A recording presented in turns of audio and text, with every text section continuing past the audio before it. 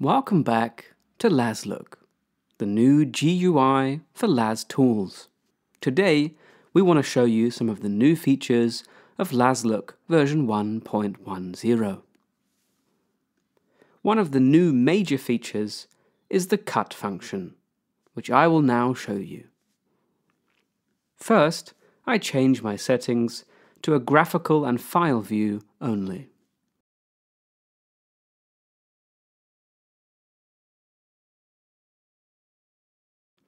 Then, I choose an abstract dataset.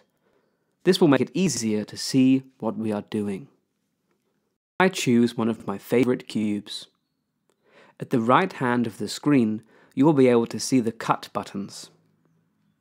We can switch cut off entirely or at the XYZ plane.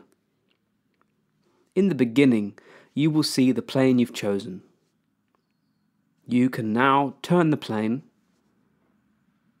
You can also switch the plane.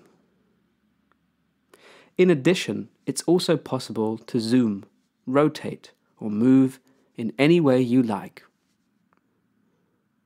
If I deselect Show Cut Surface Only, the cube is cut at the plane. With this, you can see how easy to understand the cut function is, and hopefully you will find this feature useful. Let's try this on our sample lake file. Firstly, I choose some trees. Then I put the plane at the x-axis. I put the view in front of the x-axis. And with that, I move through the forest. Optionally, I can change the width of my slice. You'll also be able to see a new information field concerning the absolute coordinates of your center. If you move around, you always see the coordinate of the center, even if your point cloud has an offset in the header. I will now show you some additional new functions. First, I return to my default layout. We have some new functions in the 3D viewer. If we select multiple files, we can easily toggle the visibility of each file.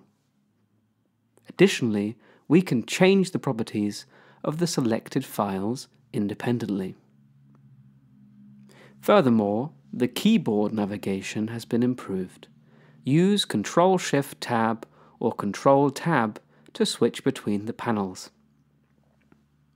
Pressing Tab and Shift-Tab will change between the fields within a panel. We additionally fixed some small issues concerning the file viewer. It's now possible to toggle between the hex view in the file viewer. That's all for today. See our webpage for more information about recent changes. Thank you for using LAStools.